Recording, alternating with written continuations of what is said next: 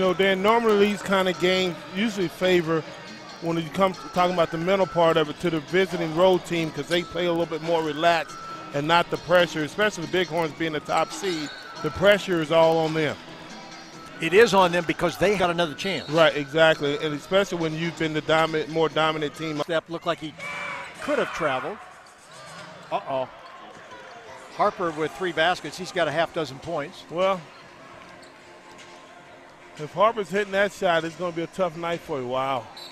Another turnover. For David Stockton, who is contact on that. Gomes. Well, luckily Green kept it alive for Tyndale to get it. So I will keep pushing the ball. Gomes, look like he's getting fatigued. A little too fast, but you could see the defender turn when in slow motion. And when you make any move, Smith drags the foot, goes underneath. Majette will come up with it.